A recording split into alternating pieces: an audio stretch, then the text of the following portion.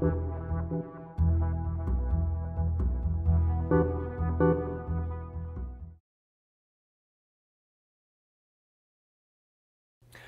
welcome back. So this week we're going to talk about one of the most important techniques in data analysis called the Fourier Transform. Okay, so what we're talking about is a discrete Fourier Transform, and eventually we're going to introduce what's known as the fast Fourier Transform, or the FFT. And it's one of the most important algorithms ever developed, especially for computation with computers. Okay, and the Fourier Transform is extremely important for image compression, audio compression. Whenever you talk on your cell phone or send a picture over the internet, you're using a Fourier transform to compress that data and then to decompress that data. So this is a central algorithm for all of data analysis and data compression. And I'm going to tell you a little bit about the mathematics and then show you how to use this in MATLAB. Okay? So the Fourier transform is basically built on this idea that some functions are better approximated with sines and cosines.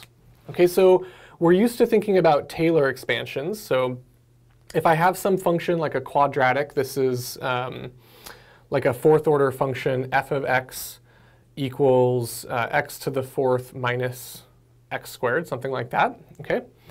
This function is well represented by a Taylor series. It's well represented by a polynomial. So well represented by a polynomial. So that makes you think Taylor series. And in particular, if I had a second order Taylor series expansion, then I would approximate this function with a parabola. And it would actually do pretty good in this region here, but it would disagree with my function far away. But if I had just a fourth order Taylor series approximation, then I would perfectly reconstruct this function, because the function itself is just a fourth order polynomial. So this is a fourth order Taylor. Okay, so lots of functions are actually well approximated by Taylor series. That's great. We use Taylor series a lot. But some functions are really poorly approximated with Taylor series. So let's take, for example, a sine wave. Okay, so if I just have sine of t, or sine of x, this function is not very well approximated by a sine. And I'm going to put my origin right here. This is x equals 0. So this is f of x equals sine of x.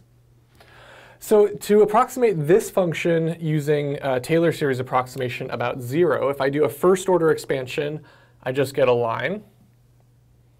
And that line agrees pretty well in a vicinity of 0, but it doesn't agree for all of the other points in space. If I had a cubic polynomial, it might give me something like this, which is, it's getting better, but it's still not good, for all of the other points x. And I would have to keep increasing this polynomial order higher and higher and higher to capture all of the switchbacks in this sine function. Okay, so this sine function is kind of hard to approximate with a Taylor series far away from the base point. And instead, what we're going to do is approximate functions like this using sines and cosines. So this one's perfect. This is a sine. This function is sine of x.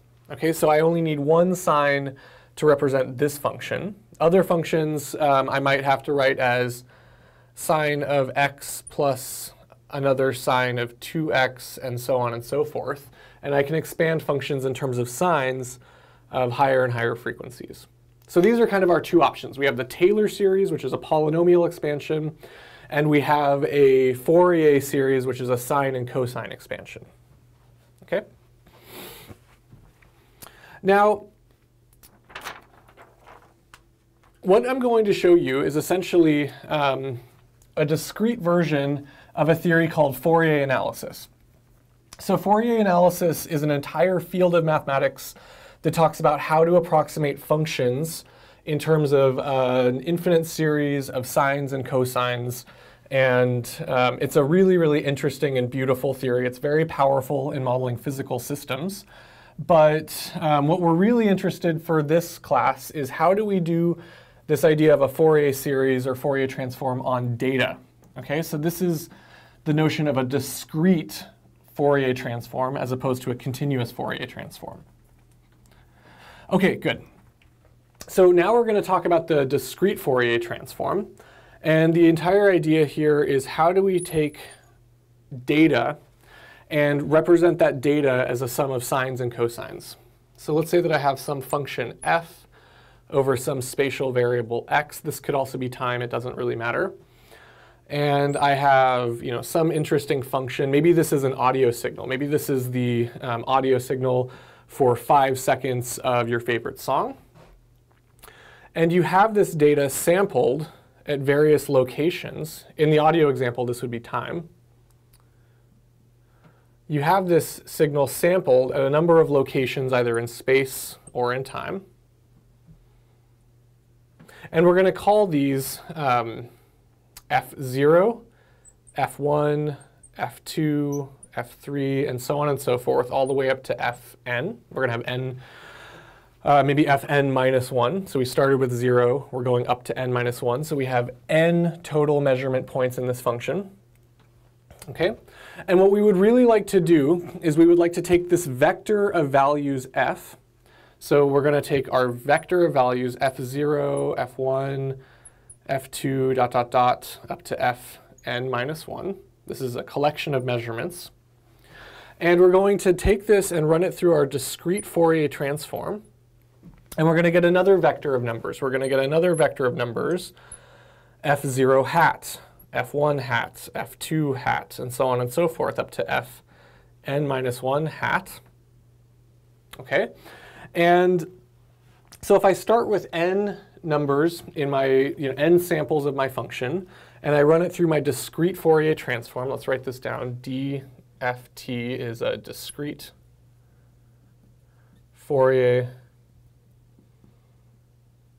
transform.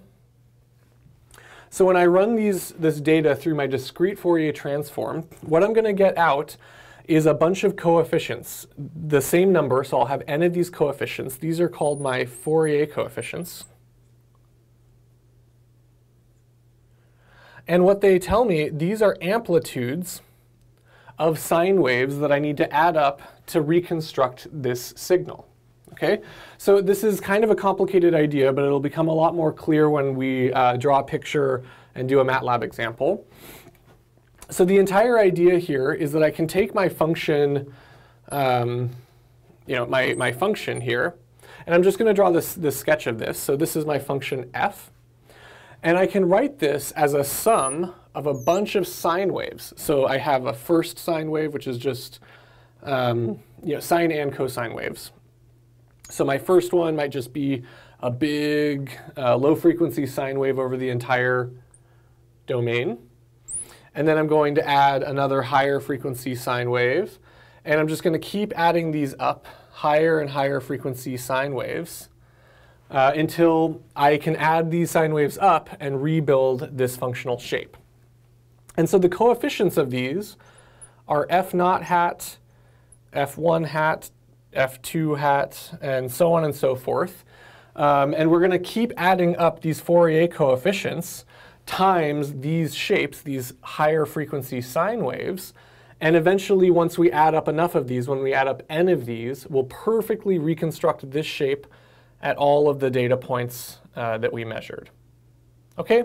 So this isn't 100% precise, but this is kind of the cartoon sketch of what we're doing. We have data points for a function. We're sampling at n points. And so we're going to add up n different sine waves of higher and higher frequencies, and we're going to add them up in these mixtures, in this amount. So f0 hat of the first sine wave, f1 hat of the second sine wave, and so on and so forth. And so the trick is going to be, how do we get these Fourier coefficients? What can we use them for? Why are they interesting? Okay?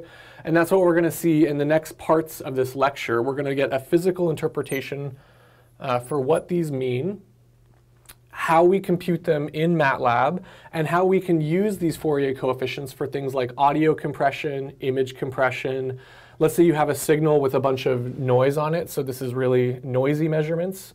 I can use the Fourier transform to filter out the high frequencies that might be the noise, and then inverse Fourier transform and reconstruct a nice clean signal. Okay, so there's tons of stuff we're going to do with this. The trick is getting these Fourier coefficients and then working with them. OK, thank you.